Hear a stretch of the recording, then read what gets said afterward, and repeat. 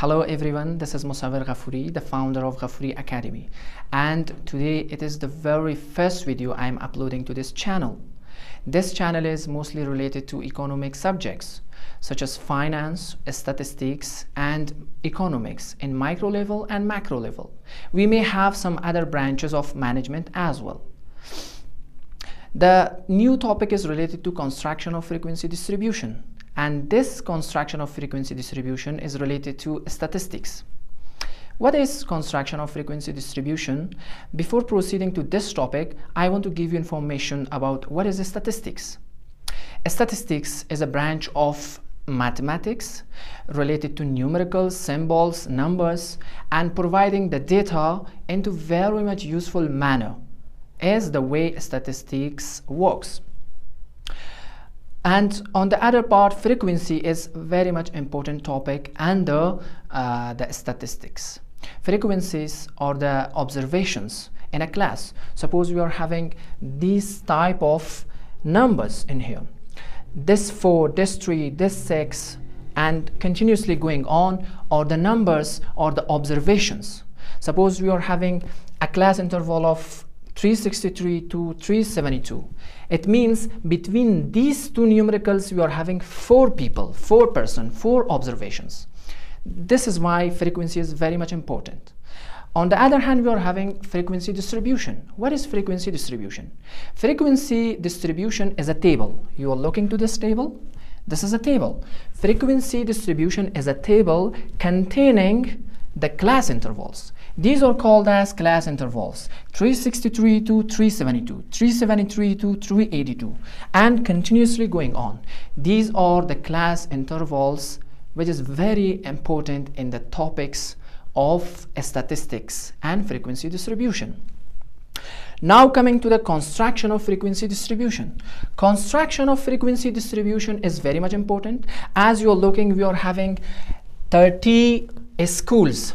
We can have this example for any another purposes, but in here we are having 30 schools containing many kind of digits, many kind of numbers. Suppose in one school you are having 423 students, in another school you are having 369 students, and continuously going on. Now, what is the purpose of classifying this data? What is the purpose of constructing the data? The purpose is here to build these data into proper format. We should know how many people in a survey are including to any type of frequency distribution. We can find it very much well, and we will get much more information by explaining it into the example. Now we are having these type of data. In one school 423 students, in another school we are having 369 students, in another school we are having 387 students, and continuously going on we are completing the 30 schools with many kind of differences in them. Now we have to construct them in a very nice format here. By doing that, we are studying construction of frequency distribution. So construction of frequency distribution, what it does, it finds the highest value of digits of numbers and the lowest one.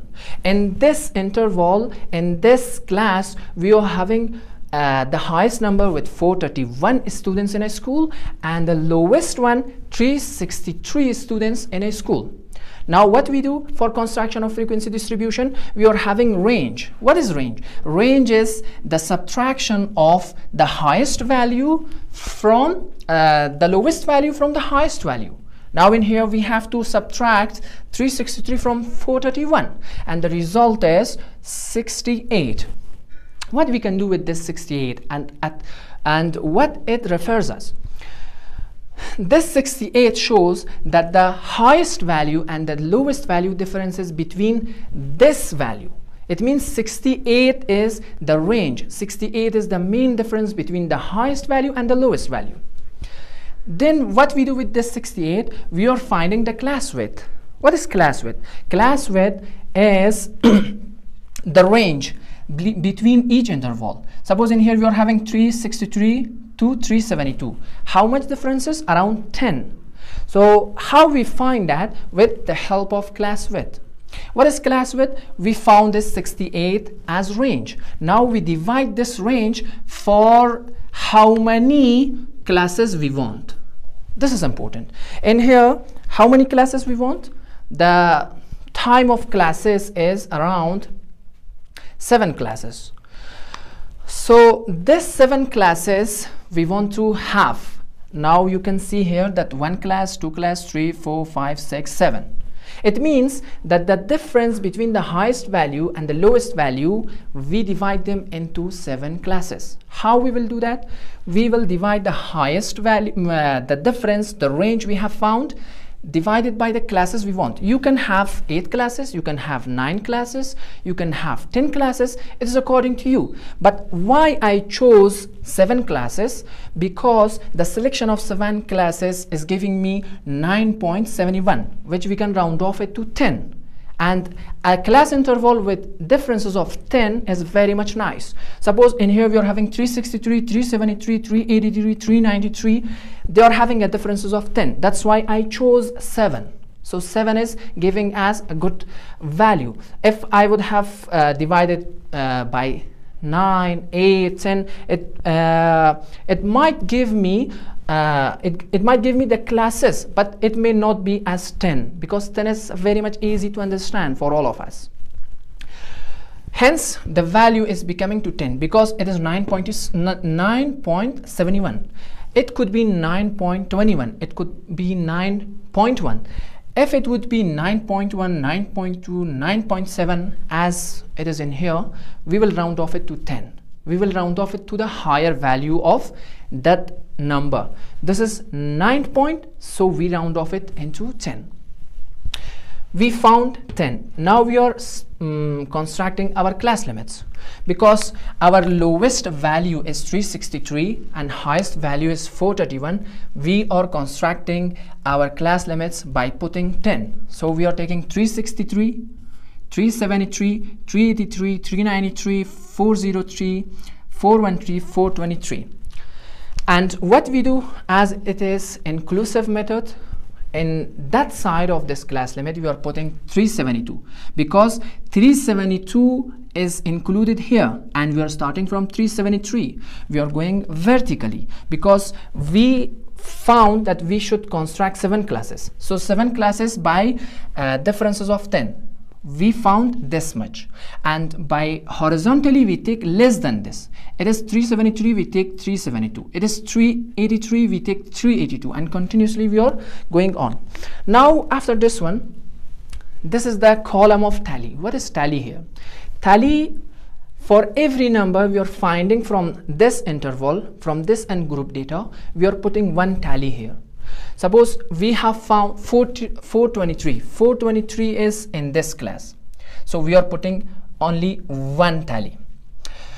The another one is 369.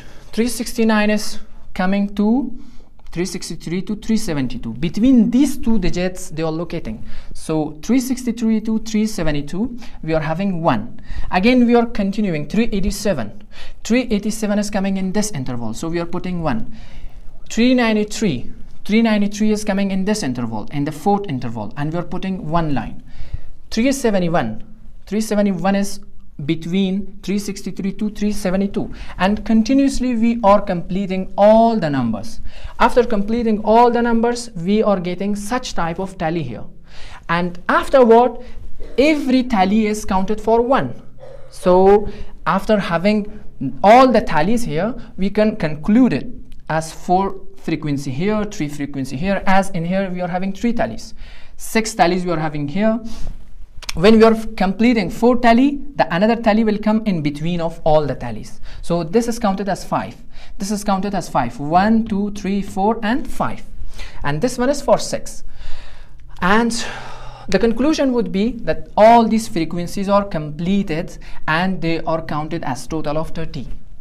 Why? Because we were having 30 schools, including many sequences of students. And the conclusion part is here that we are having 4 schools between the range of 363 to 372. The schools who are having 363 students up to 372 students are included, and they are having 4 frequencies. It means 4 schools are there. We should know, we should find the logic behind every step, behind every question, behind every answer. We should have the logic here, and this is the logic. How many schools we are having between 393 and 402? Because 393 students to 402 students, we are having a range of 6 schools, and the way we can elaborate it in the same sense. I hope you have found this video informative and useful.